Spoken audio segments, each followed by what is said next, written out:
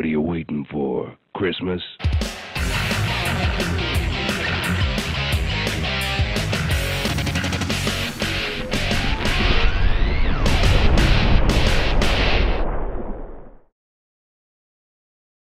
We've danced around the Duke long enough, doing a pro series on the Holy Trinity in a weird order that no sane person would do. Shadow Warrior first? Who does Shadow Warrior first? Duke Nukem is a much bigger topic. There's so much more you guys gotta understand. How did this man get testosterone poisoning? How did he earn his balls of steel? Why was his franchise so venerated that people would wait 14 fucking years for a proper new installment? We need to start at the beginning, when Duke Nukem was a nobody. Just another hero in an Apogee platformer. He could have been just another Milo, or Snake Logan, or Major Striker.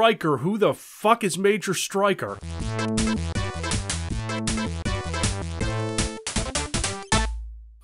Okay. We're talking about Duke Nukem, as he was named after Apogee found out about this guy from Captain Planet named... My name is Duke Nukem! I'm a nuclear shark! I'm hotter than Elvis, and I glow in the dark! They changed it to avoid a lawsuit, but it wasn't a registered name, so it seems stupid in retrospect, since who the fuck thinks about this spunk pincher when you say Duke Nukem? No one. But in 1991, this was widely accepted among Captain Planet fans.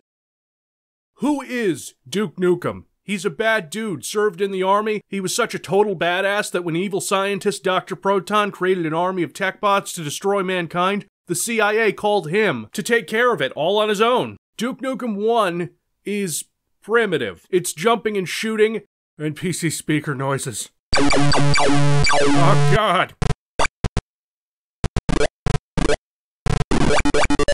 It's all we had back then. Listen to his walk. Listen to his...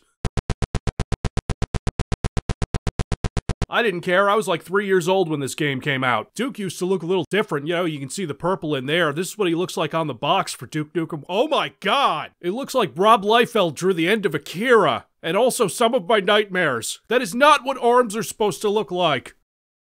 Get that shit away from me. How about some story? We got a story. I don't know what you're talking about. So you're the pitiful hero they sent to stop me. I, Dr. Proton, will soon rule the world. You're wrong, Proton. Stupid fucking name. Okay. I'll be done with you and still have time to watch Oprah. Duke is actually a sensitive man. He loves guns, babes, and Oprah. You don't see many babes in this game. Or any babes. Or Oprah. And you only see one gun that can be upgraded to fire up to 5 blasts on screen at once. So it's June 1991 and Duke Nukem comes out with an engine programmed by Todd Replogle. With, of course, help from Sentient Galaxy Brain meme John Carmack. I would really like to stop talking about John Carmack. I think these jokes are a net negative on the show. Replogle is also credited as a designer along with Scott Miller and Alan Blum, two names that are going to show up a lot in the future. Our old friend Jim Norwood is credited as an artist along with George Broussard. Man, these were the good old days where a few guys could get together and make a game, and episodic gaming actually worked. I give a lot of credit to id Software on this channel, but Apogee? They were there too, and Duke Nukem is way better than Commander Keen. And you know what? Blake Stone is better than Wolfenstein 3D. So Duke Nukem fights through a robot army on Earth in Shrapnel City. Remember that name for later. Then on the moon in the second episode, that's also oddly familiar. And then Dr. Proton escapes to the future because Duke Nukem kicked his ass so hard that he needed to go into temporal witness protection. Look at the backgrounds in these levels. These are proof that Proton couldn't handle his world-destroying shit in the present, so he went to the future to escape Duke Nukem, who just followed him. It's like a reverse Terminator timeline. Duke kills him, takes his time machine back to the present future of 1997, and is now Earth's mightiest hero. So Duke Nukem sold like 60 or 70,000 copies, pretty good for the early PC market. So you gotta make a sequel to this quaint DOS platformer. Where do you go from there?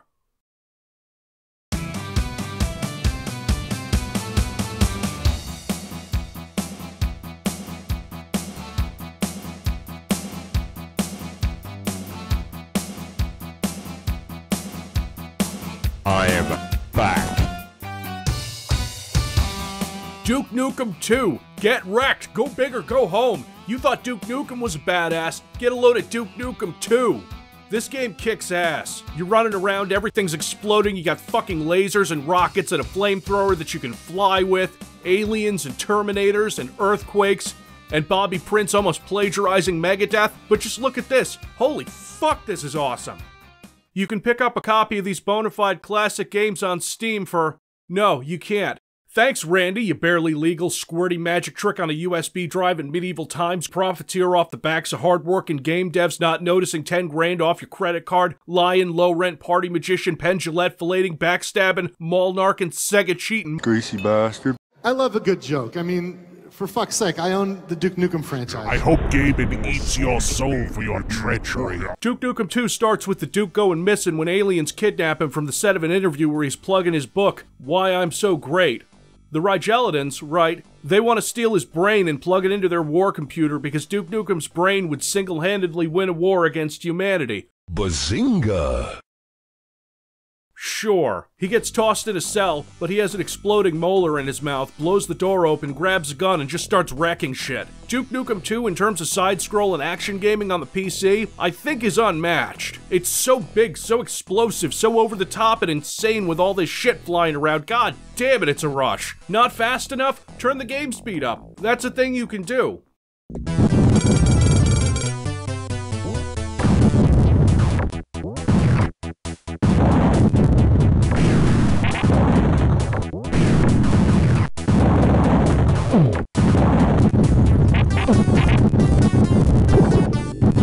So of course, Duke Nukem crushes the alien menace, jumps into a ship, and returns to Earth. And our feature presentation, Duke Nukem 3D, takes place directly after this.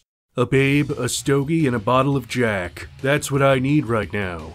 And no more freaking aliens. Just then, a white-hot plasmatic blast punched through the hull of his cruiser.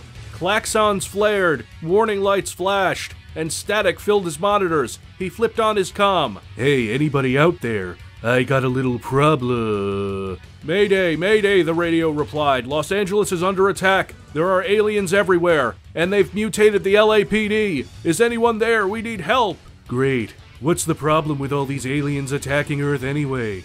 How many alien races have to get their asses kicked? I guess one more.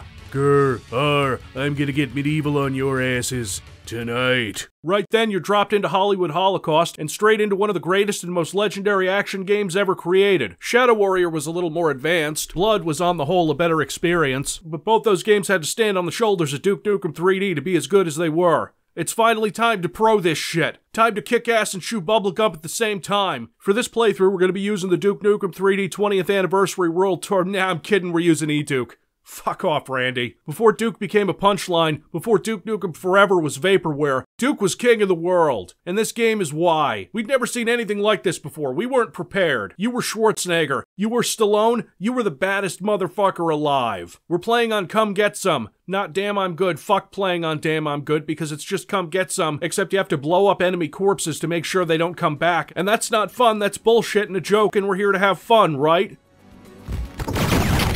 Piece of cake. It's why I didn't play Doom on Nightmare or Blood on Extra Crispy. Hollywood Holocaust tells you everything you need to know about Duke Nukem 3D's gameplay in one concise, badass, explosive level. First thing you do, you don't have to shoot these explosive barrels first, but it's good to know how those work. Explosions, the screen shakes, you jump down through the vent, and you're in the streets. Within a minute, you've killed aliens, you've picked up a secret rocket launcher. You get a rocket launcher in this game before you get a shotgun. You get steroids, which I don't really use because honestly they make the player go too fast in my opinion. But they're there, you can use them, good for speedrunners.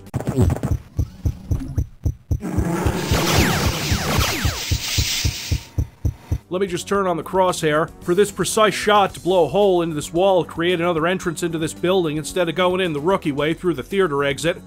Ha! Bullshit. Go home, casuals. This game may have been 2.5D, but we couldn't tell. There's tricks in the build engine to make it seem like you occupy actual 3D space. Teleports on spiral staircases, in elevators, all that jazz. First aliens you meet are the disposable assault troopers, who are easily picked off with 4 or 5 well-placed pistol shots. The pistol in this game has the fire rate of a submachine gun in other games, reloads every 12 shots, and is the only reloading weapon in the game, which, yeah, okay, whatever.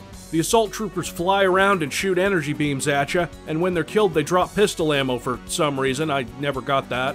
Assault captains are slightly stronger and can teleport around, leading to what is probably the best feeling in this entire game, which is shooting one, killing it, having it teleport away, and then it comes back and dies.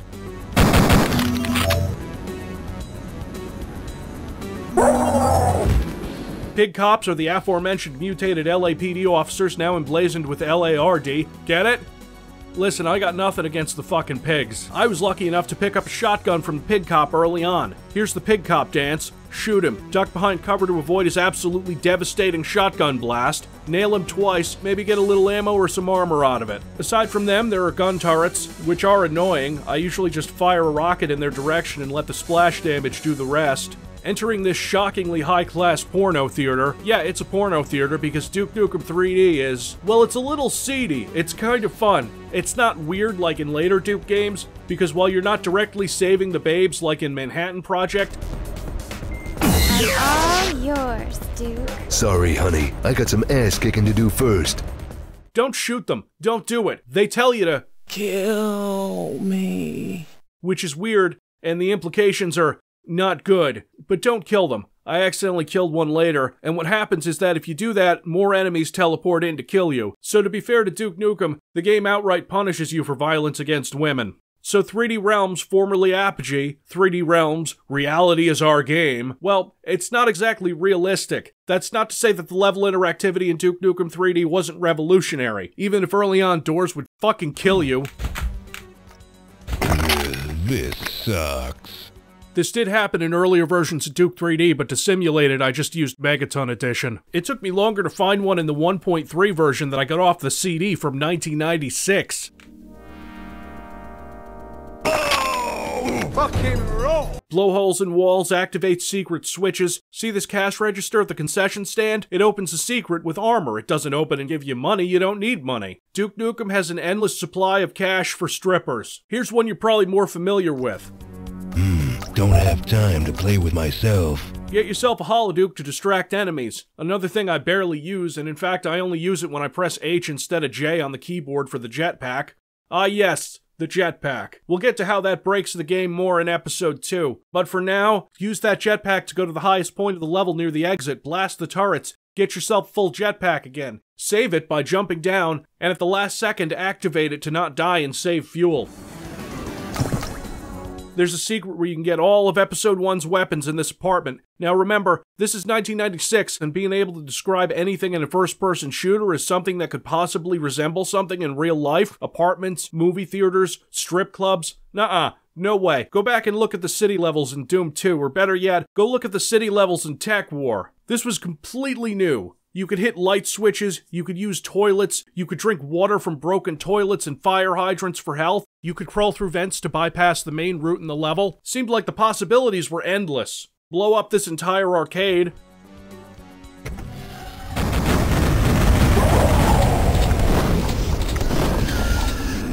And this is probably the player's first exposure to blowing a giant hole in the level that leads to an earlier area, opening the map up just a little bit more. It's just incomprehensible how much of a step up this was. Quake went full 3D and Duke went full interactive. I'm gonna say that both are equally responsible for paving the way for Half-Life. Can I just mention that nearly every time Duke Nukem leaves a level, he blows the fucker up?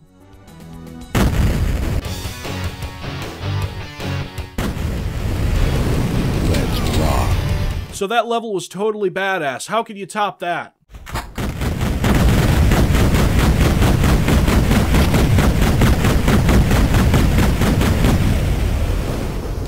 Yeah, that works. When your first level has a porn theater, you gotta go for a pornographic bookstore next, right? And then a strip club? You might not remember these things. These were bookstores. They used to sell books, which we used to get from trees and human skin in certain circumstances. It's not important. You'll get introduced to the recon patrol vehicles. You can rocket them if they get close enough and stop to shoot you, otherwise I just hit them with a few shotgun blasts.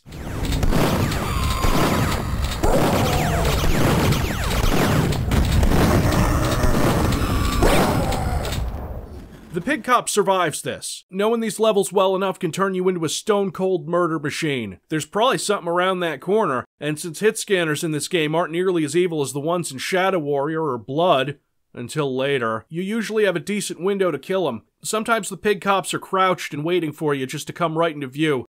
That's no good. A pipe bomb can usually take care of them if it's close enough. Out of pipe bombs? That's okay. This store carries them just in a secret behind a bookshelf, and in one of those private rooms there's a rocket launcher. Why not? Don't save your rockets. Don't save them. Use them all, especially when you get into the bar and these fucking pig cops try to ambush you. Kill them, then greet this fine lady of the night. I assume she's a prostitute, otherwise Duke has handed money over to some random woman in a bar. If she's not a prostitute, that only works sometimes. You wanna dance? Shake it, baby. Shake it, baby. Shake it, baby. God, that's crazy. There's a secret in the bathroom with all this neat stuff in it, and also the Octobrain. They make awful, awful noises when you shoot them, as if they actually are psychically torturing you with their own pain. Rockets are great for them, because then they only make this sound.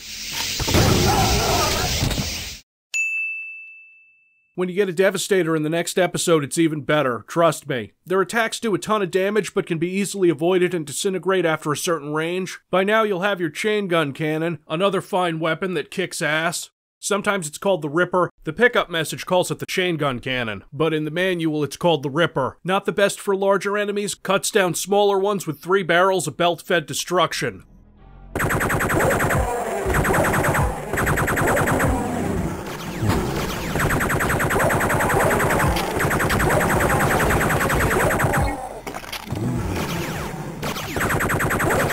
Not to downplay the shotgun, it's fine, decently powerful, a little bland for the time, satisfying to use, nowhere near the buckshot perfection of Doom 2's Super Shotgun or Blood Shotgun or Shadow Warrior's Riot Gun. It's good though, it does the job. Game like Blood or Shadow Warrior is closer to a John Woo action movie, whereas Duke Nukem is more like Commando. You're a walking slab of meat with enormous weapons. Kill them all, they're stealing our chicks!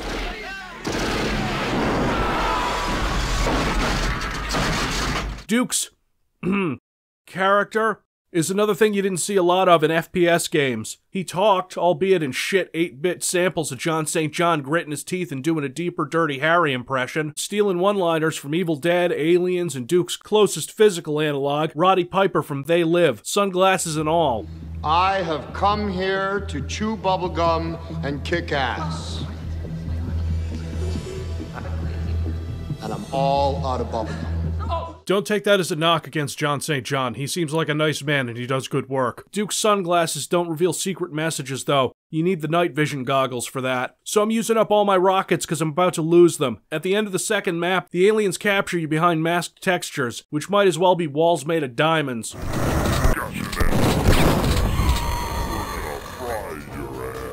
Now on death row, Duke makes no escape attempts before being put into the electric chair. That's fair, you gotta kick a pig cop to death. There's another on the way, grab a pistol and waste him. Hit this button on the left first. Movie. Kill everything. Grab another medkit and Holoduke. I wasted too much ammo here. Whatever. The chapel is full of aliens and a dead monk from Rise of the Triad. Armor, health, secrets everywhere. Behind the unholy stained glass there's an Octobrain, and of course... That's one doomed Space Marine. Who wants some? In a lesser game, this would be arrogance, but this game blew Doom out of the water in '96. Later on in the game, you'll be able to pick up laser trip bombs. For now, you have to settle for blowing them up with pipe bombs. I don't use them anyway, I prefer a more direct approach. I just want to explain the progression of this level, just to demonstrate how insane all of this sounds. Not only compared to a Doom level, but compared to the progression of a modern shooter level. You start off in an electric chair. You break out of death row. You grab your guns. You dodge an elaborate laser trap. Escape through a tunnel in one of the cells. Blow up cave walls to get into the sewer. Hijack a submarine. Exit the level. All of that is awesome. And Duke Nukem 3D is full of levels like this. Now that the game is really kicked into gear, each level transitions into the next one smoothly. In Toxic Dump, you start off in the sub. When you leave Toxic Dump to go to the secret level, Launch Facility, that's not quite right, but when you leave Launch Facility, it's just as smooth a transition to the Abyss with this runoff tunnel here. Technically not a sewer, just toxic waste runoff. This one is... okay, it introduces more crazy shit no one had ever thought to do in an FPS game before, not even including a crane that picks you up. You get shrunk to travel through small spaces, another thing you'll be able to do to the enemies later in Episode 2. Don't get caught in the small space afterwards, because the build engine will just kill you. You'll get the shrink ray in the next episode, but not a laser gun like the shareware version promises, that's a fucking lie. So then you're in the water, rocketing Octobrains, dodging underwater mines, blowing holes in the wall to find the secret level. Find it, it's cool, it's fun. Mostly for this.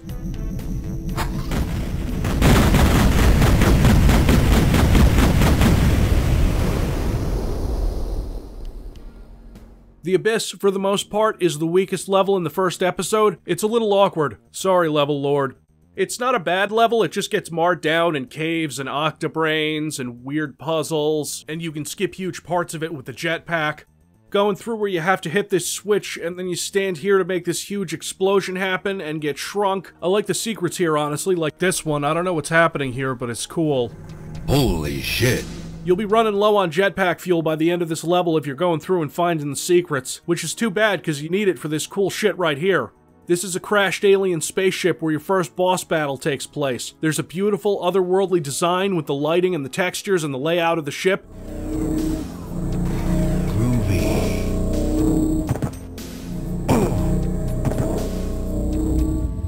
The Battle Lord, Episode 1's boss, is the hardest in the game, because he fucking hit scans.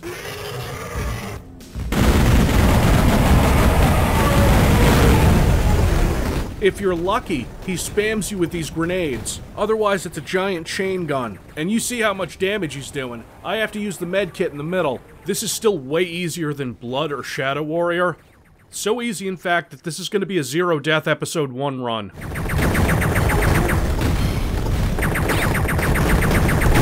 You son of a bitch.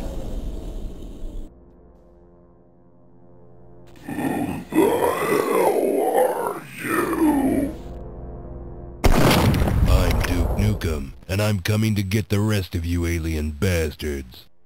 And he is, because they're after the women.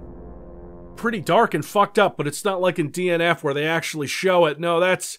But wait, Civvie, what about Faces of Death? If I'm gonna talk about Episode 1, I have to talk about the super secret warp only, until World Tour, hard-ass ball-breaking map, Faces of Death. I didn't forget about this one either. There's a way to access it from the Abyss if you cheat, and then go through Launch Facility again, and then go through the Abyss again. We're not doing that, I'm just gonna warp. It's got all the Deb's faces on it, see the faces.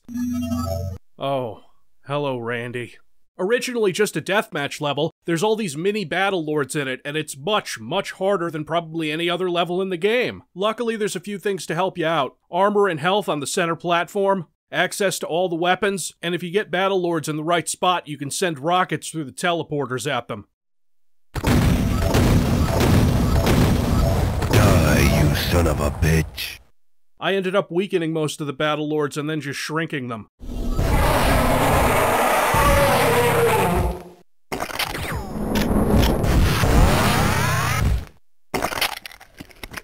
There's no exit to this level, so that's the end. Next stop, the final frontier. Nobody steals our chicks and lives.